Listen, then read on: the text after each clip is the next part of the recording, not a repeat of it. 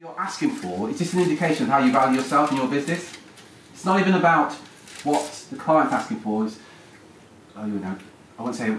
I wrote on LinkedIn about a lady who she won 2 retainers that month, but she got the shortlist fee the following month. But it equated to 2 retainers of 15,000. That was 30,000, and then 30,000 to the next one. So it was 60,000. She hadn't completed it, and I wrote a thing on LinkedIn about it. I didn't give the name. I said, "Clients just won." Somebody came back, another recruiter, and said, 30,000, and she hasn't made a placement. No recruiter's worth that. What does that say about her? It was about her self-worth. Because somebody would argue, I'm bloody worth that. It was, and that often goes on with the fee that you're asking for. It's about your own self-worth. Some people aren't here today because they don't believe they're worth the investment to be here today. That's what it's about. Really good point, Major. Thanks for bringing that up. Thank you. What have you relearned? I think it is a bit more about the fees. Sorry, I was sort of new in the recruitment industry. Yes, okay. I'm an infant compared to most of the guys here. I've been 2 years into it, but my 2 years have been broken down from 9 to 10 months, for example. What I've built in those 9 to 10 months is like, wow, seriously? I could be doing much, much more if I gave the 110, 20% I want to give. And I think positioning is a key thing, because talking to most of the guys here, I'm actually an ex-techie, I'm a techie at heart, but with a service and sort of sales-led background. I can bring that in, and one thing I'm learning here today is positioning yourself as an expert in what you do, making your, like you said, a service. So excellent, it's quite key. I've joked about this many times. I worked in IT recruitment. When I did it, I couldn't spell IT. I swear, and I did IT directors. I had absolutely no idea. I worked for computer people, had a division called St Martin's. We did executive search. If I was competing against you, I honestly can't spell IT. And you would know what they're talking about, and I would just look at them, whatever, make a load of notes. And just before the days of the internet, you had to do a load of research just to understand what they were saying. But think about that. Most recruiters, say in your case in IT, have no idea. And you're competing against them. Bizarre. I mean, I've spoken to many niche recruiters out there who are top of what they are in IT, and I've spoken to them to sort of converse and pick up their brains and that. They go, "Sanjay, seriously?" I go, "Yeah, but I don't know how to get out there. I'm trying to learn." Obscurity, more. See? So you could be the most knowledgeable IT recruiter in the world, but if nobody's heard of you, it counts for nothing. Thank you. Yeah, but you've come today. Yeah, that's right. I think Drew's point on looking for the pearls. Yeah, I think it's easy to get lost in the detail, and if you sort of try and identify it. I think it's really specific for all of our businesses. It's going to be very difficult what works, and it's about identifying what works for yourself and keeping your eyes open for that. And then the other point was putting the verdict before the evidence. When you're trying to build trust. I think it's too easy for us to try and shout how good we are before we've actually sort of given any evidence as to why we are good. Most recruiters' websites do that. Look at us. This is our mission statement. This is what we do. Yeah. So what? Yeah. What have you learned recently? The small steps. Small steps. Excellent. Thank you. Paul? Well, I relearned what a tosser means. I don't use that term over. Do you know? I have to use it more. But no. So when you get back to Canada, you can say, "You tosser." What's that mean? Oh, it's a term of endearment, actually. Well, I can call somebody a wanker and they don't even know what it is. Seriously, they smile. Yeah, thank you. But this breakdown here, this isn't relearn. I mean, this is, it's simple, but you know what, you forget about things like this, and breaking it down into, like we do this, 12-week planning, right? So rather than plan for the year, and when we're going through our first quarter objectives, especially with Brent being an accountant, it's so simple, it's so much easier to break it down and show. I mean, when you look at that, I mean, you're looking at, 10,000 versus 13,000. And then at the end of the day, you're up, well, over nearly 400,000. Yeah. And when you break it down like that, if you just said to somebody, well, we want an increase from 300 to 698, wow. But when you break it down like that, it helps. So it's really, that's good. Excellent. Jess, I know it's early days, but what have you learned, relearned? Probably more where I fit into the bigger business as a whole, and what I can do to help, obviously, increase this and increase awareness of the step-by-step how to improve business. Excellent. From my point. Excellent. Thanks, Jess. Lorna, what have you learnt, relearnt, discovered? I have realised that we've forgotten to market to our current client base. Oh! Yeah. Yeah. We've forgotten them. Yeah. We just expect them to just come Yeah. back to us, but then actually they Why don't should they? always. Yeah. Good point. Thank you. Paul, what are you?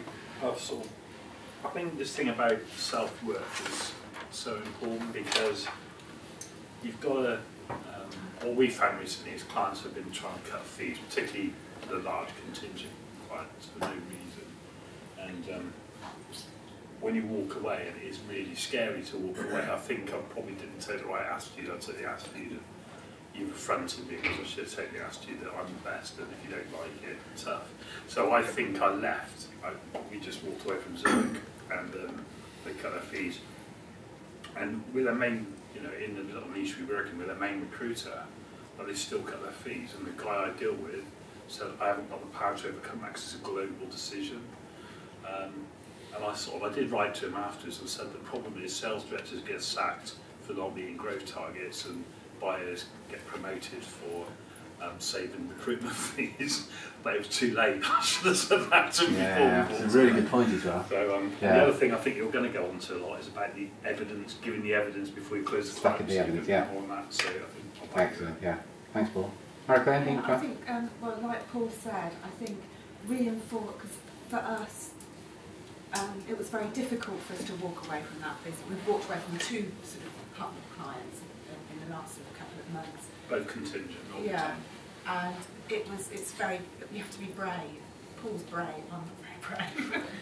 And I think it reinforced, you saying that reinforced that it was the right decision. We've just got to, go ahead and think about it. And the other thing is mastering marketing, and always learning and developing. Yeah, we're going to cover that in more detail.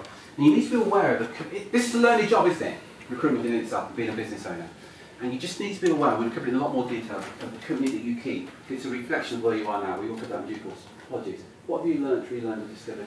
Yeah, it was mainly towards the fixing the security problem. Yeah, and that marketing can help you fix that and gain trust.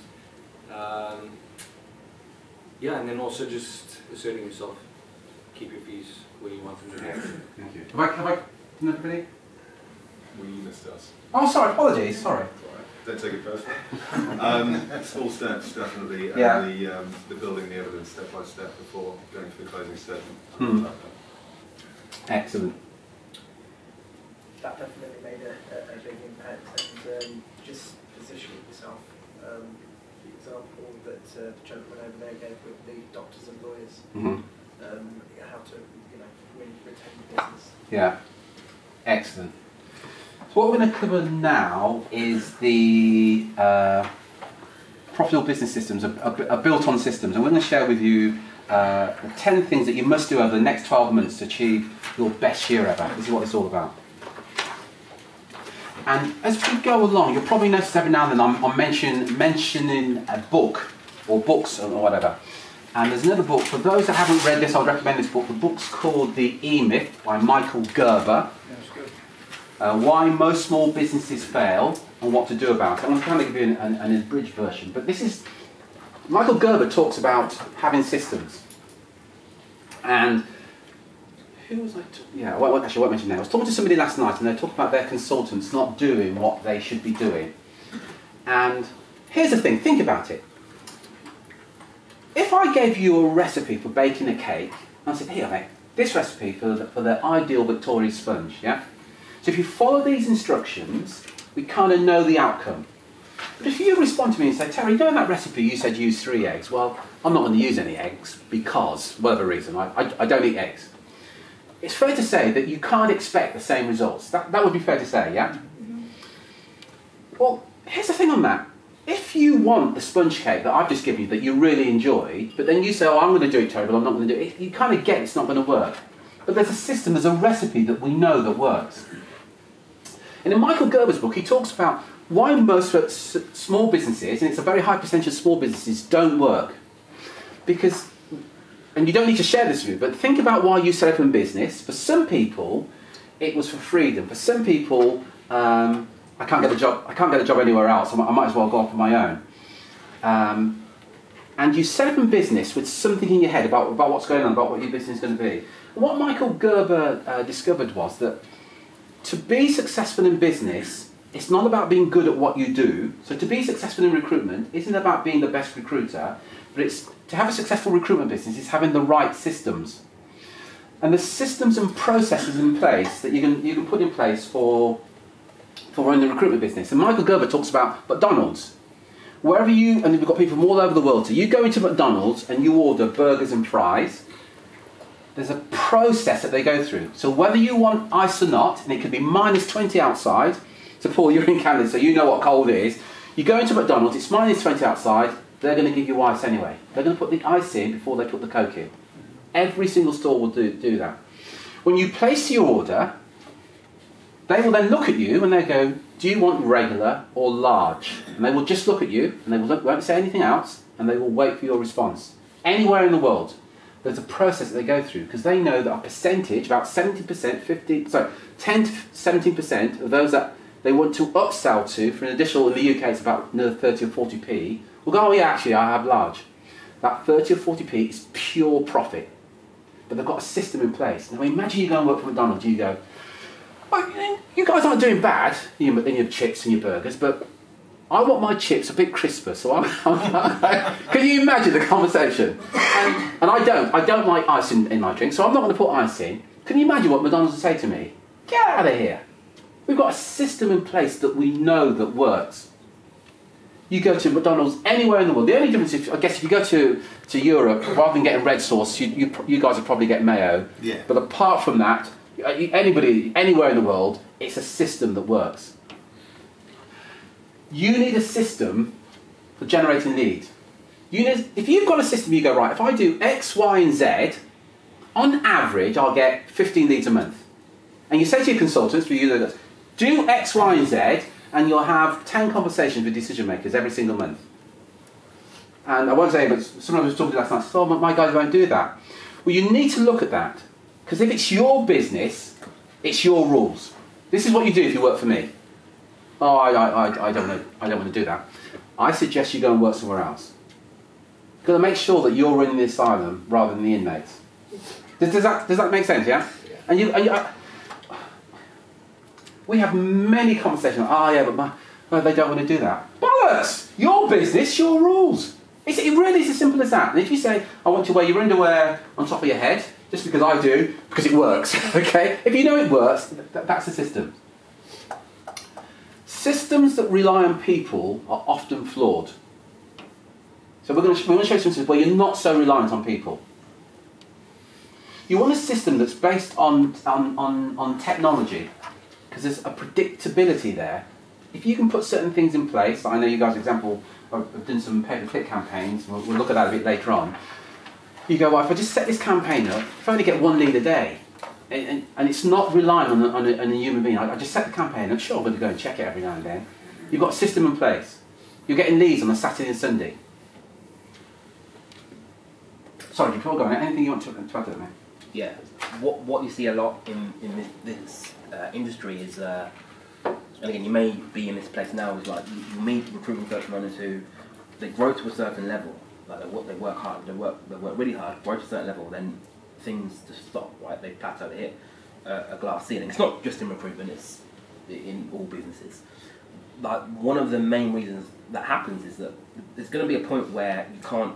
If your business is built on hard work, so especially for those of you who've been in the industry a bit longer, where you were sort of raised on cold calling, right? If your business is like reliant on hard work, what happens is you get to a point where you can't actually work any harder. There's no man hours left in the day. You can't do anymore, so your business stops growing. So the way you get around that is you build systems, and when we talk about systems, we're talking about automated processes that happen in the background without you having to think, without you having to work hard. So, and there's two types of systems you can build. There's one where it's reliant on people. So again, we're going to talk about the 10 before 10 over the course of 2 days. Terry mentioned McDonald's there. These are sort of built on people. And it's not to say that you shouldn't have them, and they're great. The problem is, even when systems rely on people, what happens is it can be dependent on what mood the person is in. So for example, some of you here who are familiar with 7-4-10, you know it works, right? You know it's a system that works. You know every time you do it, you make more money.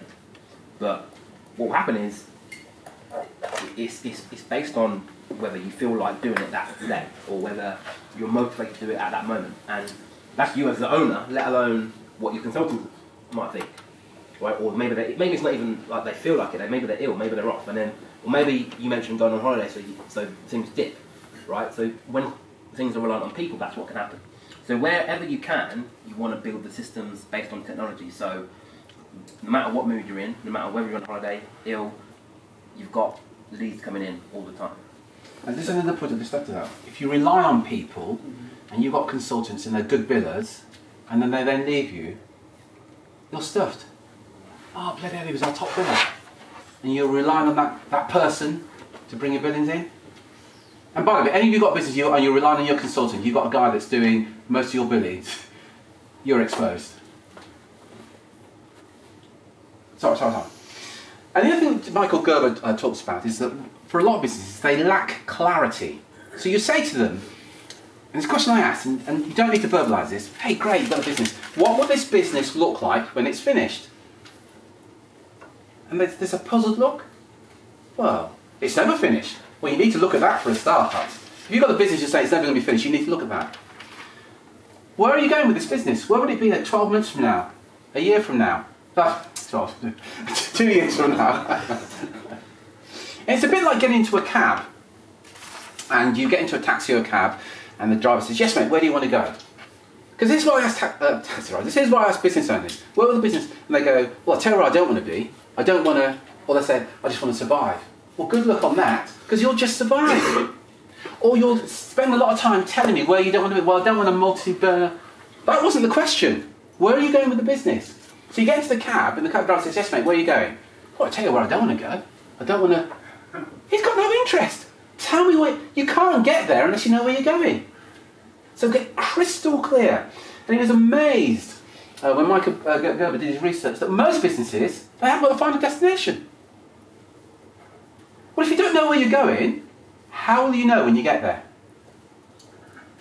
But what if he said, this is where we're going, this is where we want to be, and he only said it, well, we encourage you to do 12-month goals and 12-week goals, and we encourage you to break your 12-month goal into 12-week goals. And you go, this is where we're going to be in 12 weeks' time.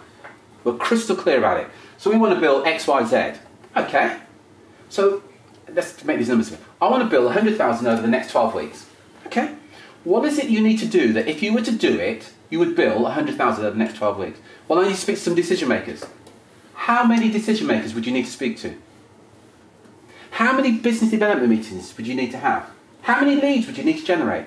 How many proposals would you need to send out? You should have those numbers. Well, again, we had a meeting and a guy came in and he said, yeah, when I meet decision makers, 80% of them convert into clients. By the way, either he's very cheap or that's not true, because it doesn't add up. But he's still struggling all the same. But if that was the case, and 80% of your business development meetings convert into fee-paying clients, at least you know now what you need to do. But you need to know that number. You need to know where you're going. Let me just check in, does that make sense? Yeah. And once you've got that clarity, it makes things easier. Client says, well, we only work on contingency and we're going to pay you 10%. Not with me, it didn't. Because my goal is I'm going to win 4 retainers, or whatever it is. But it makes your decision maker just that much easier. So get crystal clear about where you're going.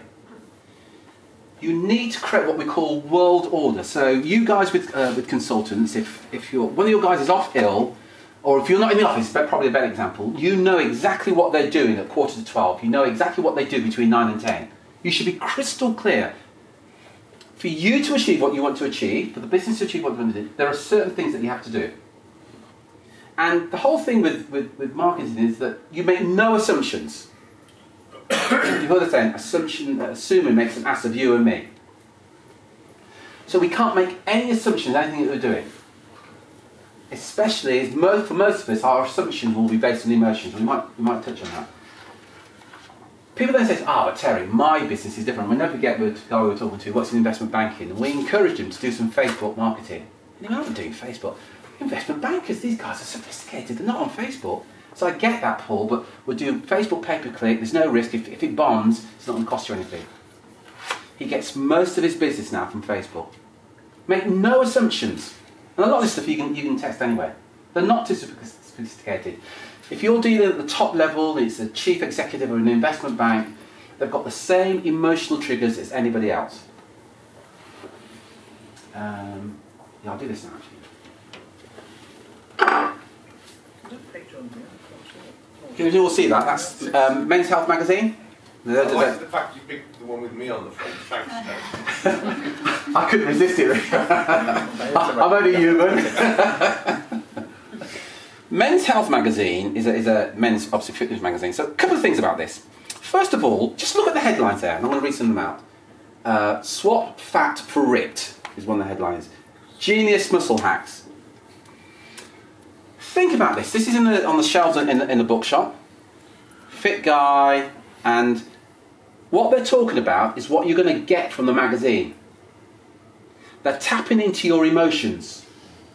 They're not saying this is Men's Health. I believe it's an American publication, and we were establishing blah blah blah, and our mission statement is, because you go into the shop, you don't care. A bloke looking at you thinking, yeah, I want 48 ways to boost testosterone. You want all those things. But they're tapping into your emotions. Our decisions, buying decisions by the way, are made on emotions, but we will then justify it with logic. Please make a note of that. All buying decisions are based on emotions, but justified with logic. If you look at, hopefully I can find one here very quickly, yes I can. In this magazine, there's a photograph here of a watch. Look at any watch ad in a magazine or in a jeweller's, and you'll notice something about the time it shows.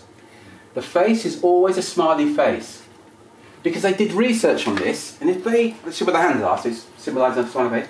When it was the other way down, a frown, sales declined. That's a fact. We make our decisions based on emotions. We will justify it. So if anybody's just bought a car, what made you buy that car? Well, it's got that, and you'll give all the logical reasons. But your decisions were based on emotions initially.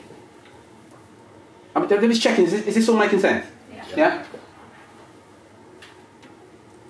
It's a matter of style, not some substance.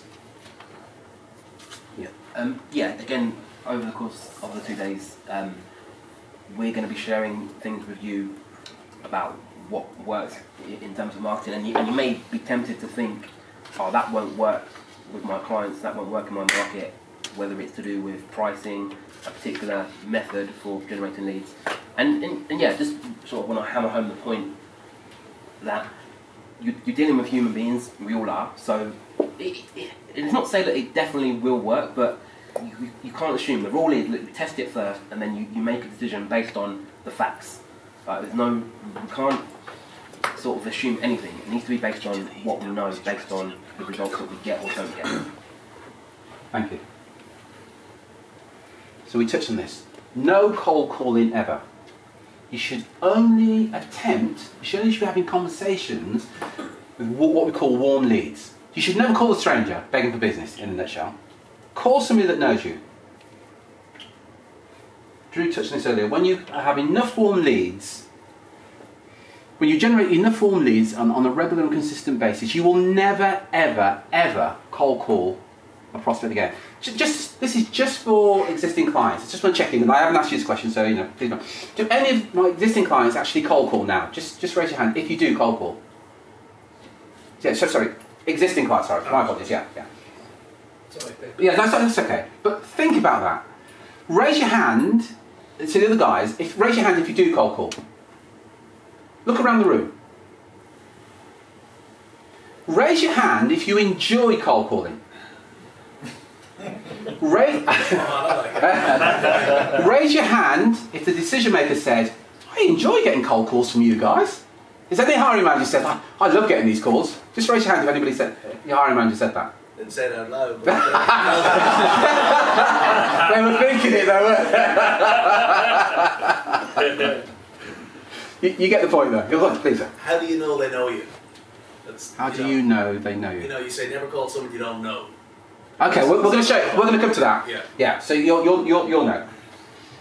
We talked earlier about desperation. Cold calling. It reeks of desperation. It reeks of desperation. Yeah. Again, you mentioned the medical profession earlier. You will never get a phone call from your doctor trying to push something onto you, right? You like, it's better to have your clients come to you rather than you going out desperately chasing them for so many reasons. But like, for me, the big one is like, you can dictate your prices better, you can negotiate better when they come to you instead. Before you sell your services, you must know how much you're willing to pay to acquire a new customer. And earlier we talked about the LTV, the lifetime value. And at the lowest, I think it was 30,000 lifetime value. So you've got a bit to play with there. In theory, I'm not advocating this, in theory you could spend £29,000 because you kind of know you're going to get 30,000 back. And by the way, don't do that, but you get the point. You know you're going to get a return on your investment over a 4 year period. So what you're doing is, with marketing, you're buying clients at a profit. Again, if I'm competing against Brad, and we're in exactly the same market and everything else, and Brad says to me, like, I'm not going to invest any money in acquiring clients. And I get to hear that, and I say, well, good luck with that, because I'm going to invest thousands to get clients to come to me. Who do you think is going to get the business? It's kind of a no-brainer, isn't it? How much does it cost you to deliver on each sale? These are just knowing your numbers. And how much profit do you need to make? Do you want to take over me? Do you want to back in me? Just take it. Yeah, so again, I touched on this a second ago, but a prospect that finds you, or at least believes they found you, rather than one that you've gone out and hunted, it makes everything so much easier. They're easier to sell to, right? So, like, one of the downsides of cold calling, from minute one, you sort of position yourself in completely the wrong way, right? Because you've gone out and chased the customer, right? But if they came to you, or they feel like they found you, that's what effective marketing does. You can like really dictate the prices you want to charge, because it positions you as, rather than looking like a salesman, as everyone else is doing, you look like the doctor or the lawyer. Excellent. Let me just check it. Does that make sense to everybody? Yeah? And again, somebody was saying earlier about going to the doctor. The doctor prescribes the solution to your problem. That's what you want to be doing with your clients. Find out what their problem is, and then prescribe the solution to their problem. You will dramatically increase your credibility as a salesperson, as a consultant, by authoring, speaking and publishing quality content. Does anybody, just raise your hand if you know of Nigella Lawson? Yeah? Oh, crikey, more than not. So, anybody in the room, what does Nigella Lawson do? She's a cook. Who said that? She's an author. She's an author, she's a cook, yeah? She's a mother. She's a mother, yeah? Politician's daughter. She was Norwich football team, isn't it? Is that there? No, that's Delia. Interesting. Well, Delia's good as well. So Well, let's make a comparison between Delia and Nigella.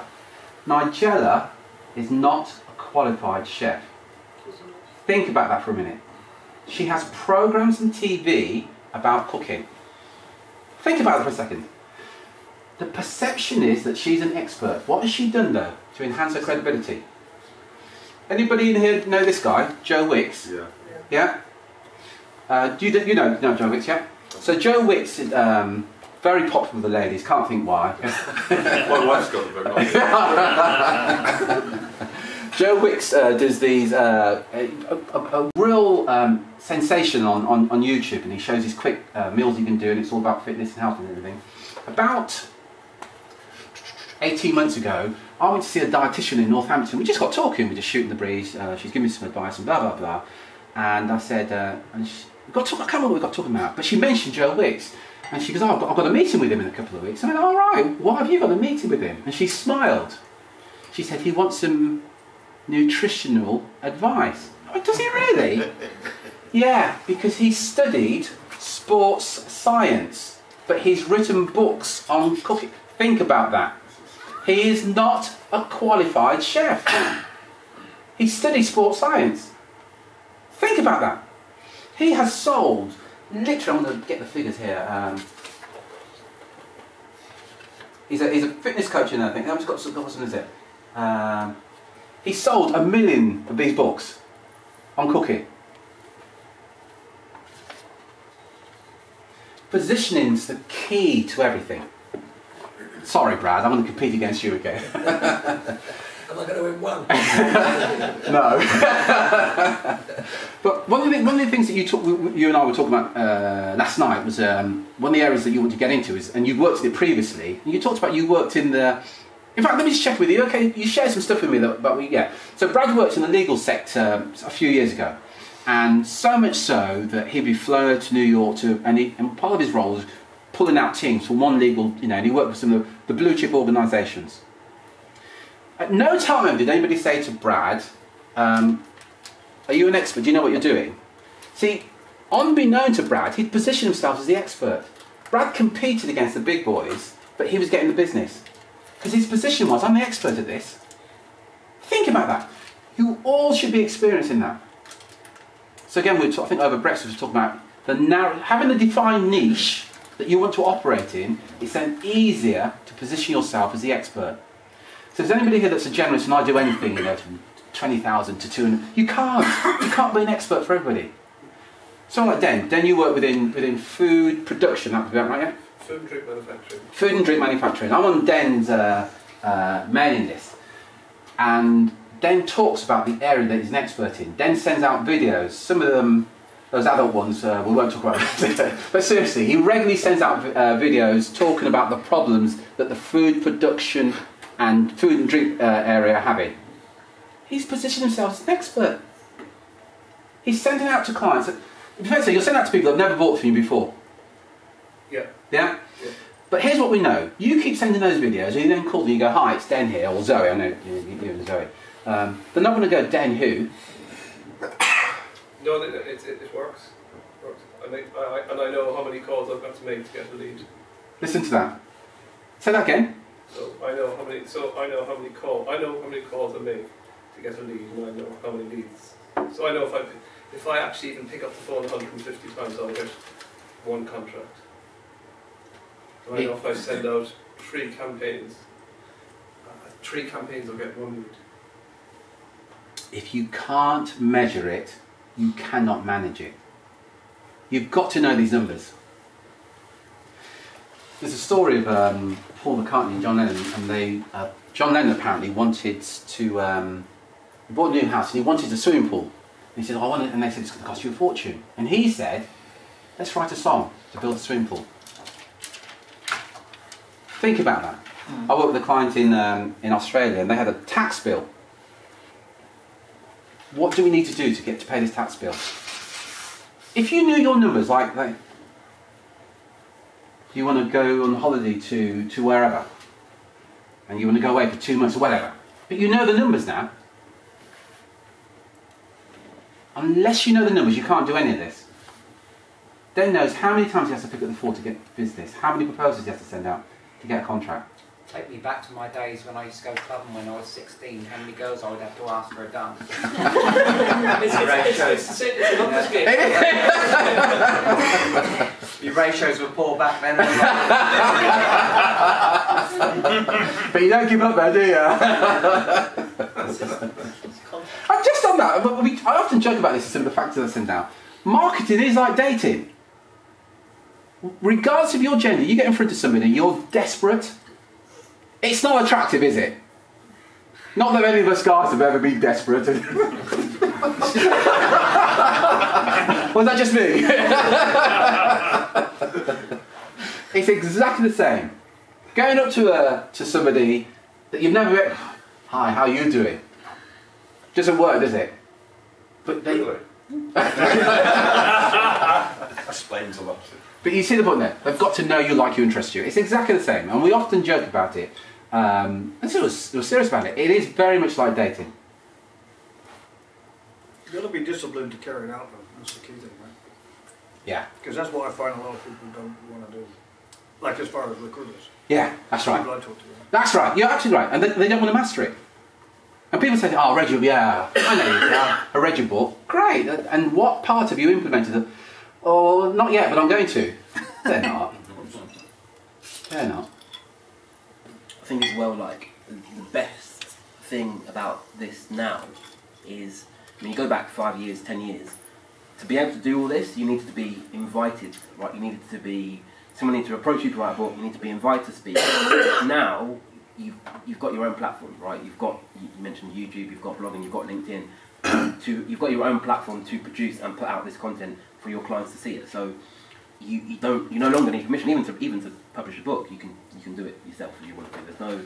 You don't need permission anymore to gain this credibility. You don't need to wait for your opportunity. You can go and do it yourself, starting today. Yeah, and don't forget, guys, I'm talking to Gary, Mike, and we're talking about doing webinars. And one thing you do at the beginning of the webinar, you say, who am I worth listening to?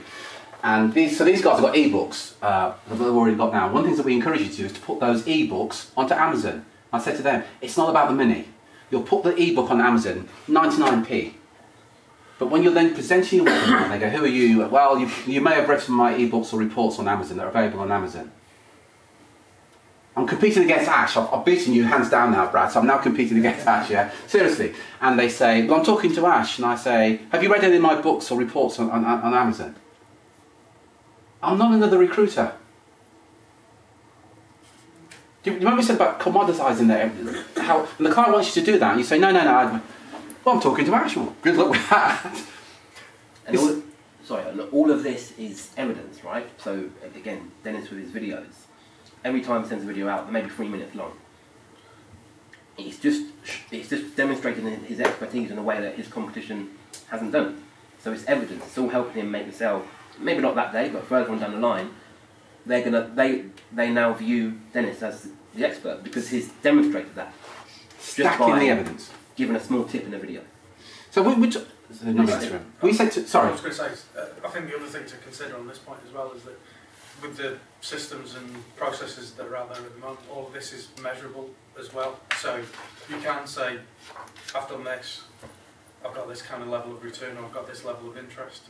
Yeah. That's good enough, or it's not good enough, so I'll dial it up or dial it down to suit.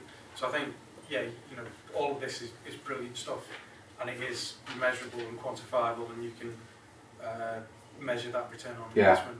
Sometimes I talk to the guys and I say, look, why don't you do a video, 2-minute video? Hi, it's Terry here and from Acme & Co. Executive Search. Just a quick 2-minute video. I'm going to share with you the 7 things you must never ask in an interview. And some guys go, oh, bloody hell, Terry, they know all this stuff. Don't make that assumption. You're the expert. Now you're thinking it's basic stuff. Don't ask them about their sexuality and whether they're married or planned out. All the basic stuff that we kind of take. A lot of hiring managers, as you well know, have never been taught how to interview. And they will ask. Somebody went for a job, a lady went for a job with an accountant, quite a large accountant, and she was interviewed, and as they're walking back to the reception, they're just making small talk. And he went, have you got any kids? And she went, no. She took him to court, she never got the job. And she said it's because of that. He did ask the question, but in all innocence. If you know, you wouldn't dream of asking that question. You might think it's basic stuff, but position yourself as the expert giving this content. And here's the thing, people then say, well, who am I to be the expert? Who are you not to be? If it's not you, it's going to be somebody else. And don't wait for somebody else to put the crown on your head. Yeah, Ali's a really good guy and she's an expert here. Because everybody else says, no, it doesn't work like that. Look at my instruction. Who's Terry Edwards? The world's leading marketer for recruitment and search firms. Who says? I say! That's it. And that's all that matters. Do you get the point? We have a chap with John, and he's got, and I go on, he said there are 2 types of people in the world. People that love me and people with very poor taste. And I think that's brilliant. Going back to the magazine I showed you, Men's Health, all clients care about themselves, their problems and how to solve them. Men's Health are talking about solving, in this case, and look at any magazine, about their problem. The moment you start talking about yourself, they've lost interest. I know it sounds cruel, they're not interested in you. Nobody actually wants to buy recruitment or search. Drew always uses the example, if you go to a local DIY store and you want to drill a hole in the wall, so you go on a 1/4 inch drill to drill a hole in the wall, you don't want the drill, you want the hole in the wall. If you could buy the hole, that solves your problem. That's what you want. Your clients don't want your search. They want a senior financial professional to solve their problem. That's what you want to be talking about. So you might notice Anonymous will say things like, are you a owner or a director of an executive search firm or recruitment firm? I've got your attention. Are you sick and tired of making those endless cold calls to clients who no longer value or respect what you do? I want it to resonate with you. Yeah. It doesn't have to be that way. I want to get your attention. Or I could say, hi, my name's Terry Edwards, and I'm a fantastic marketeer, and I do this. You couldn't give a shit. You want your problem solved. What's the problem that you're solving? Sorry, Brad. Are you a senior partner in a legal firm looking to expand your team and to take your business to the next level?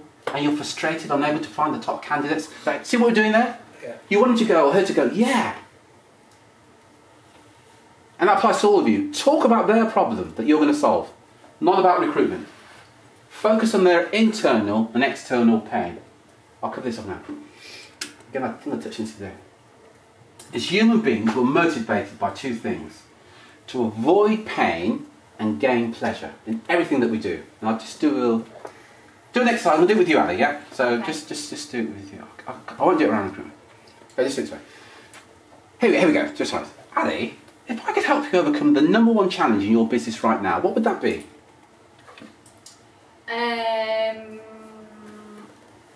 Gain more clients. Gaining more clients. Yeah. Okay.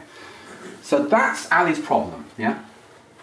Next question. I'm curious. This last one, because it's a short version. I'm curious, Ali, what's the implications for the business if you don't acquire more clients? It won't grow. It won't grow? No. What's the implications to that if the business doesn't grow?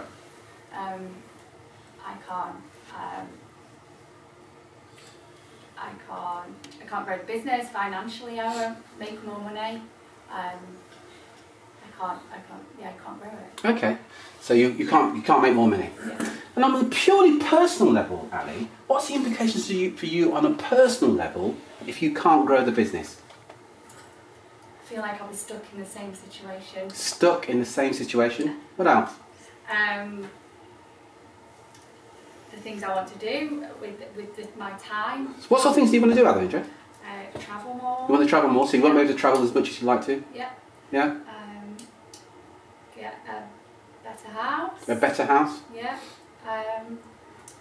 Just spend more time with friends and family. Right. So if I could show you a way of getting more clients, so you've got more time to spend with your family and you've got more money, I guess you'd be open to that, wouldn't you? Yeah. Yeah. What I've done with Ali, I've asked her a series of questions. I want to establish her pain. Her pain is not enough clients and the implications of those pain. So going back to Brad and Brad's communicating to the legal professionals, their pain is they want to grow their legal firms, but they haven't got the expertise in-house.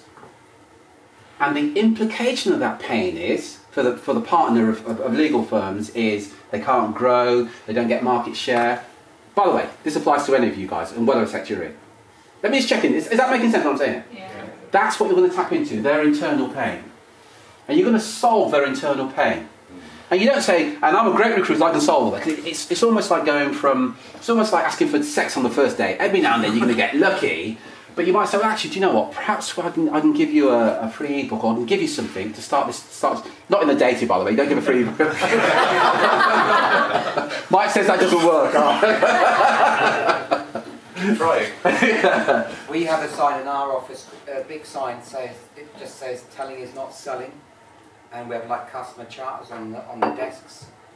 And we all get frustrated when the client rings up, or you ring the client and the client says, well, how much does it cost? Well, hang on, I haven't told you about the service, what we can do, we want to talk to you about your problems.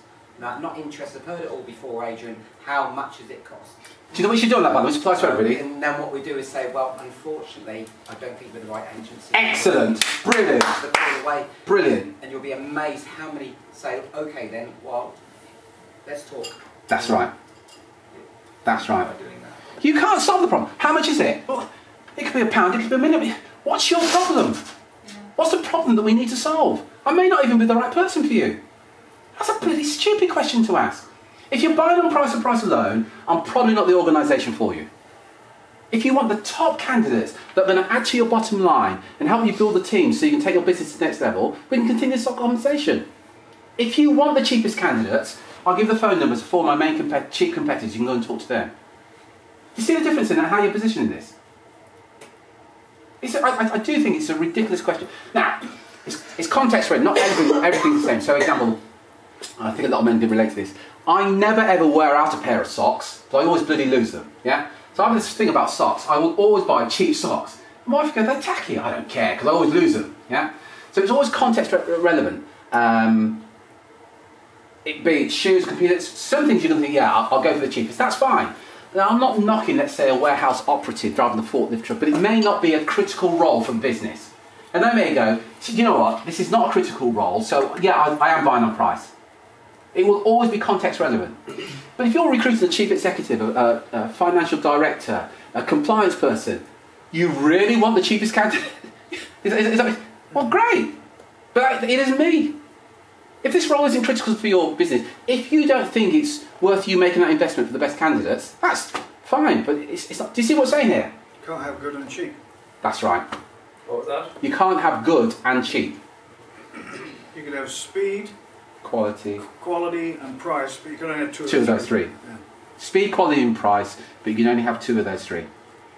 You let me know. And if it is on price, it's not me. Yeah. It works as well. Yeah.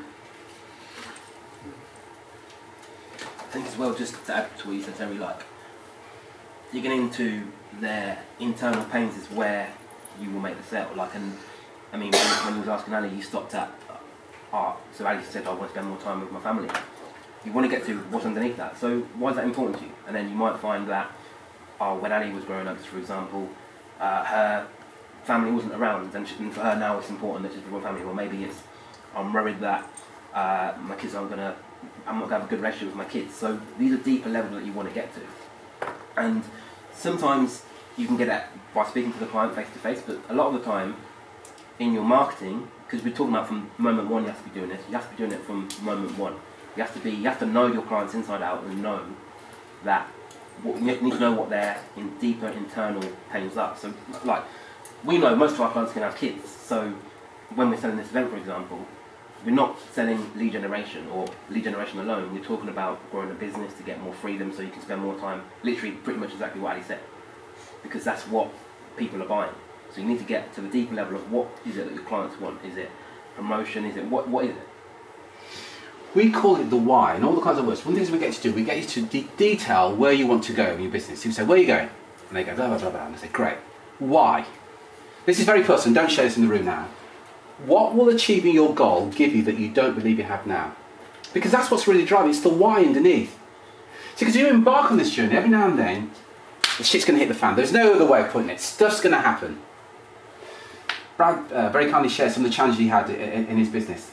That happens in business. If you've got a strong enough why, you've got the resilience.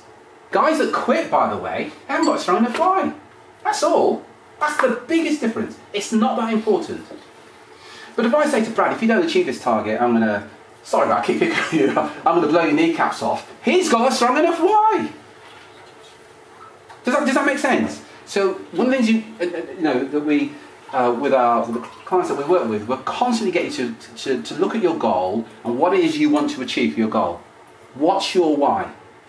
And again, working with other people, I keep saying this is a lonely business. But if you're working with somebody who's helping you to focus on this all the time, what's your why? That's where your resilience comes from. When you have more leads you can handle, you have to pick and choose who you work with, which we kind of touched on. You should only work with clients who are willing to pay the fees. If any of you right now are working with clients who aren't paying the fees that you want, that was your choice, as we touched on earlier. You choose who you work with. Can I just inject? Yes, please. One of the things that you said to me the other day that really struck home was that you set the. I can't think how you explained it to me. You remember we were talking about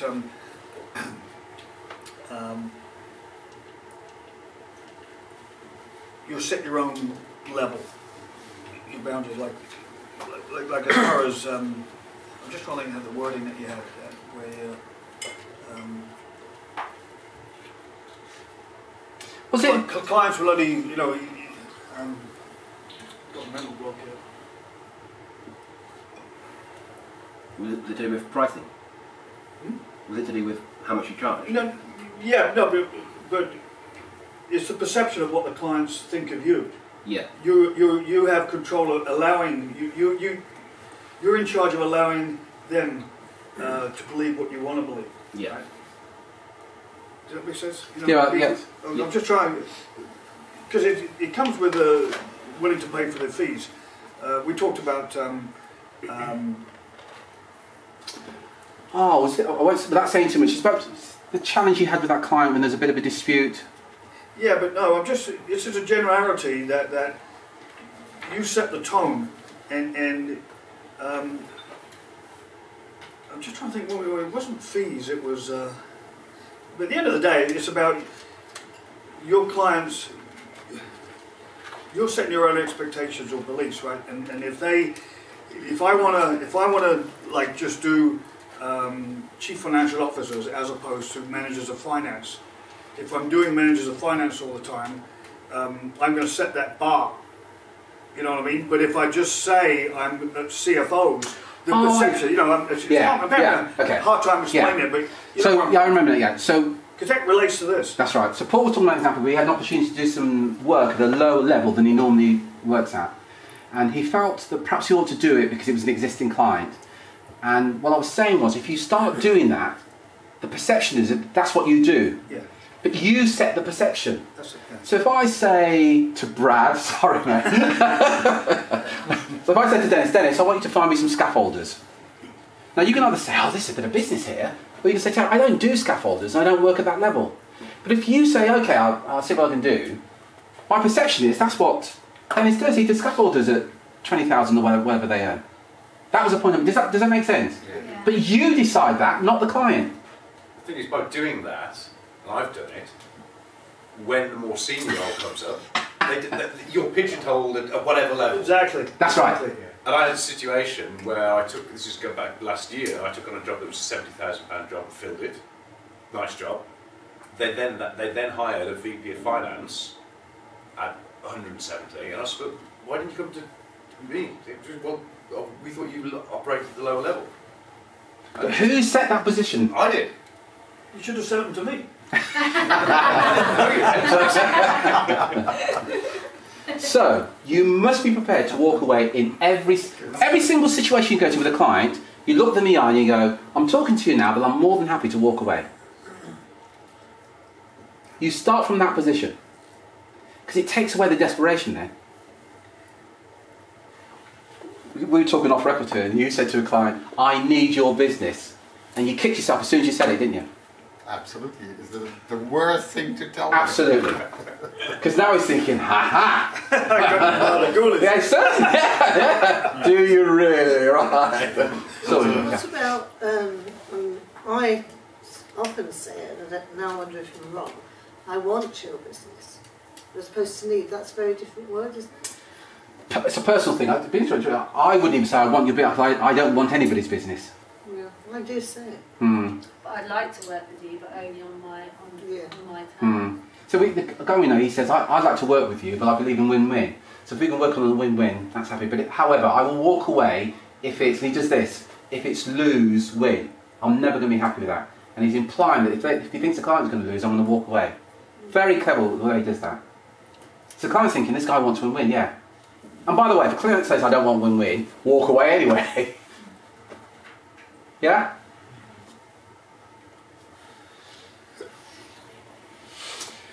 And again, we were talking about this last night. A well-maintained customer database for potential clients. As we touched on earlier, people have already bought from you easier than selling anybody. If you take nothing else from this 2 days, make a list of people that have bought from you and reach out to them in the next 48 hours. Yeah? And we'll give you a message to send to them. Reach out to people that have already bought from you. Increase the number of times the client buys from you, increase the profits. Because you've already paid to acquire that client. All of you guys here in this room, virtually, have got clients that have bought from you. There's a gold mine there. Reach out to them. As I touched on earlier, sorry Brad, I'm going to stop picking you, but the more you're prepared to invest in marketing, the more clients you're going to win. It really is as simple as that. So Paul, if you say I'm going to spend £10 a month on marketing and I say I'll spend 1,000, it kind of makes sense, isn't it? I'm going to acquire more clients. I'm going to be in a stronger position to select who I'm going to work with. But you go, I've only got 10 quid to spend and I've got one lead from it. So you're constantly looking, and once you know, and one of the things you do is obviously work on your LTV. Once you know your lifetime value of your client, you then go, okay, yes Paul? Well, I think the first set of people who already bought way easier to sell than a stranger. One of the things I think that has been quite evident with us for LinkedIn this year, I mean it's been around for a while, but where you have a client, say you're dealing with a president or a general manager or whatever, the hiring, you say you haven't spoken to that person for 6 months, all of a sudden that person leaves that company and goes somewhere else. Historically, I wouldn't know where that person's gone until I speak to him or hear it through the grapevine. But now with LinkedIn, you automatically know that he's gone from client A to potential client B. So hopefully you've still got the relationships with the client A, you automatically pick up a new client. That's you right, know what yeah. I'm saying, as far as, so you're not marketing to a stranger, you're marketing to an old client. That's right. In a new company. Yeah, well just touching, one of our clients, some of you guys know, Jim Newsom, what he does just that, but these aren't even people that have bought from him. So he looks all the big, he works within rail and infrastructure, and he looks for all the big movers, CEOs that have moved, and we put together a series of letters and emails to send to them. So he's saying things like, oh, you've just recently joined XYZ, I just want to wish you all the best, and it's just touching them. But he's picking up, he's worked out, I think it's 8 touches by email and letter, and he's picking up business from people that he didn't have a relationship with previously. Because he knows that when they get into that role, they're going to probably do some build a team. High-rate fibre pretty soon. So we all know that, don't we? It's a good point, actually. So people that you're connected, or you see people are moving, you should be reaching out to them. Yeah. It's almost inevitable. A senior role, they're going to be building a team. So you want to be the first person they think of when they build a team, because you already know they're going to do it. So you just need to make sure that when they do, it's you they choose. I've had an interesting one that because I sort of, for every need I categorise it. But, I used to categorise, a lot of clients contact me and I used to categorise it by contacted by client as where my lead has come from, where they actually come to me instead of me going to them. But I've started now, because I put interim managers in, I've started saying categorise it by not just by client, but by contacted by an interim who I've worked with in the past, but is in a senior position. And I've actually worked out in the last 3 weeks, I've had a load of leads. Those leads coming from clients are actually coming from interim managers. And they're people I've worked with in the past, and I wasn't clued into that at all. Yeah, because they trust you. I think it's right, and they trust me because I've interviewed them all, and they know how I operate. I've either placed them or tried to place them, so they know how we work. And I like that. Yeah. Remember we said at the beginning, hidden profits that you're actually sitting on right now. Just the hidden profits that you're sitting on.